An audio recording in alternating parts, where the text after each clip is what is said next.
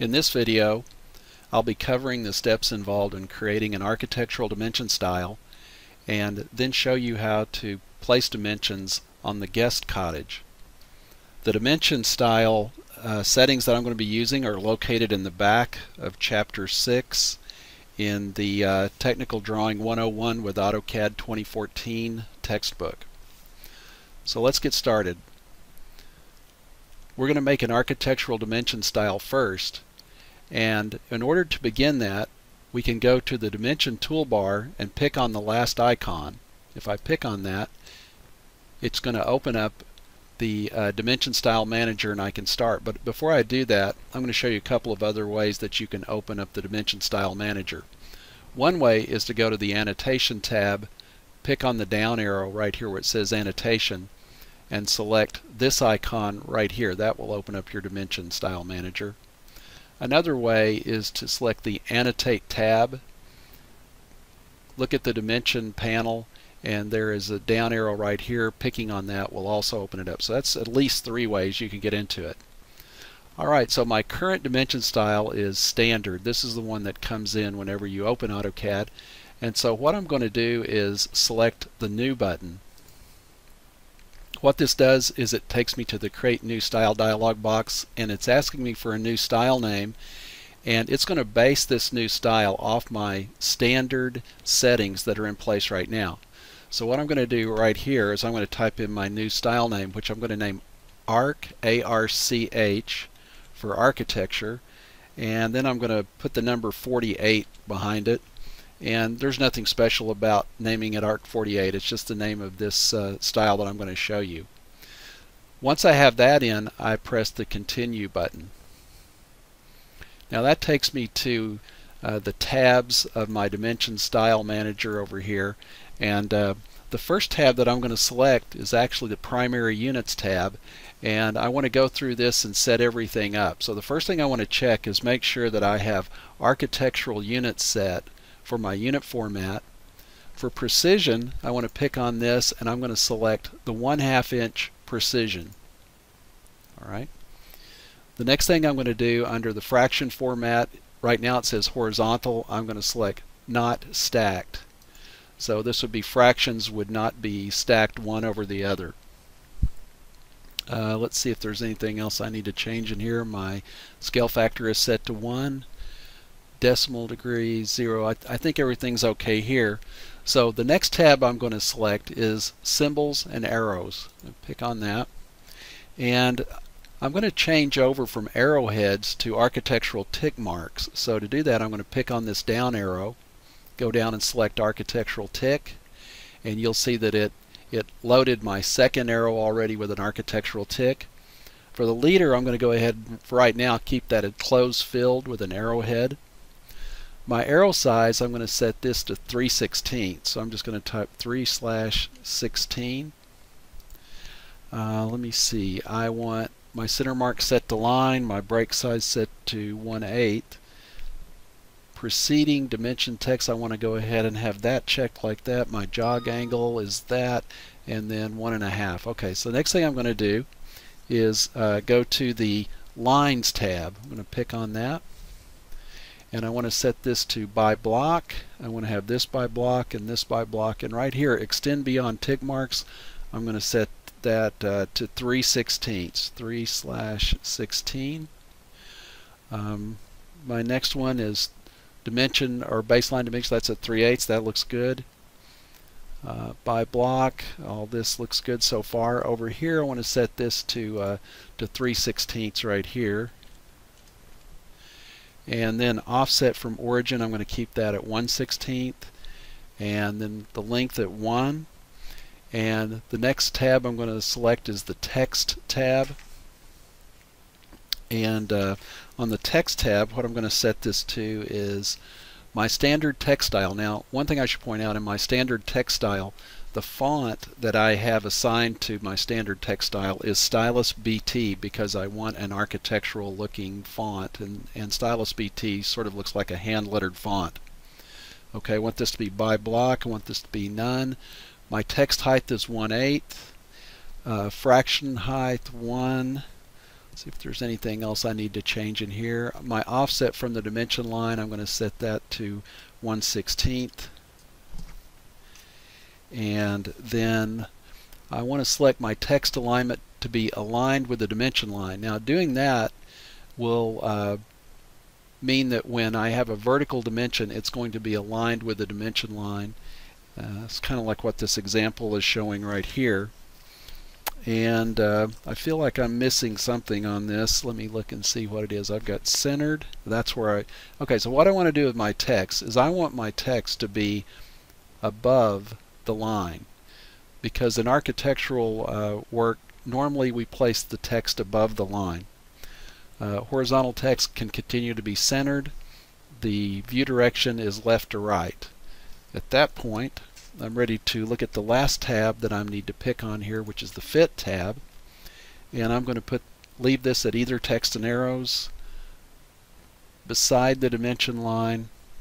But here's something I am going to change. I'm going to pick on this button right here. And what this is, the scale for the dimension features, is whatever number I multiply, whatever number I place in here is going to be a multiplier for all the settings I have. And so if I put this at 24, for example, and I have my text height set to 1/8, but I have this number set to 24, it's going to take 1/8 and multiply that times 24, which is going to result in 3-inch tall text in my dimensions. And that's what I want. I want everything, that all these settings that I have, to be larger than what they appear to be, because when I dimension them, they're actually going to be dimensioned right on my floor plan. Okay, now just to quickly look at alternate units, we want to make sure that there is not a checkbox in alternate units and that tolerances is set to none, because we don't want alternate units or tolerances on this plan. So I'm going to select the OK button. That's going to take me back to my Dimension Style Manager, and you can see that I have ARC48 here set has been created. I'm going to pick on that and pick Set Current, and then pick Close. Alright. Now the next thing I'm going to do is go pick on my Home tab here, and I want to make sure that I'm on the dimension layer. So I have a layer named Dim, and I want to place these dimensions on that layer. So I'm going to zoom in here a little bit closer and place some dimensions. So the first dimension is going to come from the corner of my little cottage here to the midpoint of this 3-foot wide door. And I know I'm going to have to snap to something in here, and I don't have a snap point that would place that dimension right there in the center of that door, but I have a trick, and I'm going to show you how to do it. So here's what I'm going to do. I'm going to go to my dimension toolbar and pick on the linear dimension tool. So I'm going to select that, and it asks me for the first extension line. I'm going to snap to the end point right here at the corner of the house. And now what I'm looking for is the midpoint between this door jamb and that door jamb. And the midpoint it's finding is not the midpoint that I want there. So here's what I'm going to do. I'm going to hold down the Shift key on my keyboard. So I've pressed down on Shift. I'm going to right click my mouse, and there's a tool here that says Mid between 2 points. I'm going to pick on that, and then I'm going to come over here and I'm going to select at this door jamb, and I'm going to select at this door jamb, and then I'm going to move my mouse down, and by moving my text, my mouse to the inside, I can place that text on the inside. I'm going to move away from the house the distance that I want it to be away. So that could be 2 feet or 3 feet or 27 inches, whatever the setting is that you want, and just pick. Now I've placed my first dimension, and remember I placed this dimension by using the linear dimension tool. So for my next dimension, I'm going to go from this extension line on this dimension to the midpoint of this window. And so instead of going back to linear, what I'm going to do this time is I'm going to come down here to this tool, which is the Continue Dimension tool. I'm going to pick on Continue, and what that does is it starts a dimension where my last dimension ended. So all I need to do now is go find the midpoint of that window and pick. And you can see it just put in a dimension of 4/6.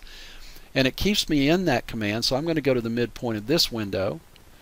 I'm going to snap to the midpoint of that window, and I'm going to complete this line by just picking on the end point or the corner of the house and then pressing Escape.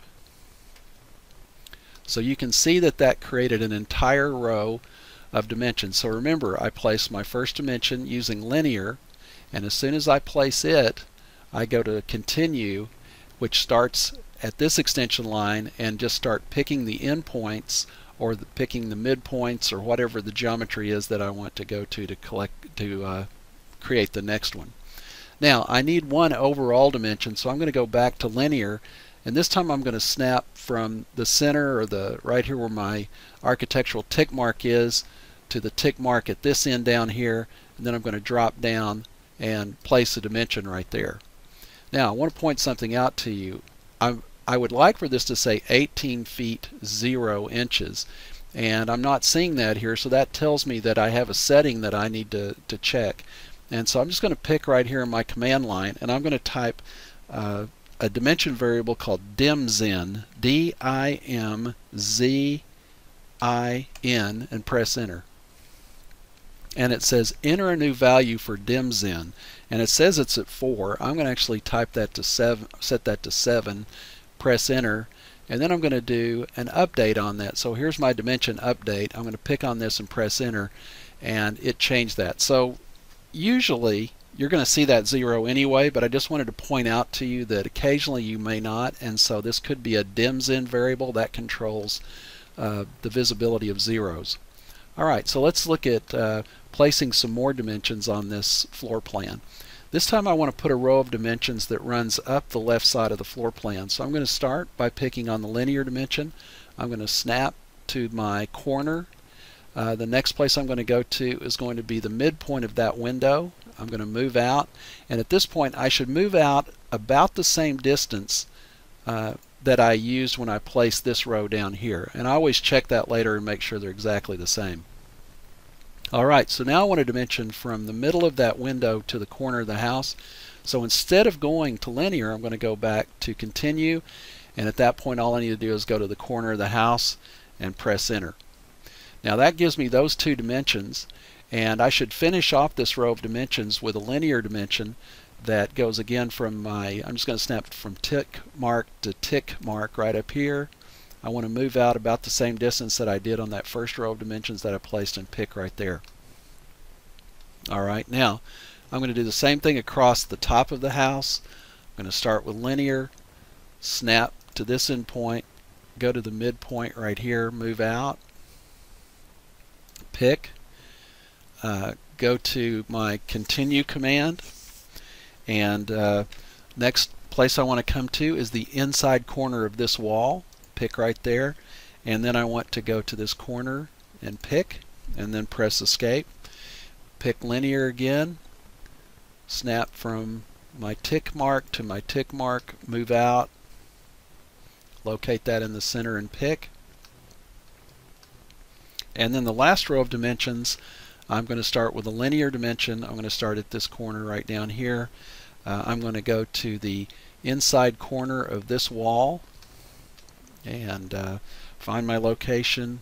Like again, I want to be out about the same distance. Pick there,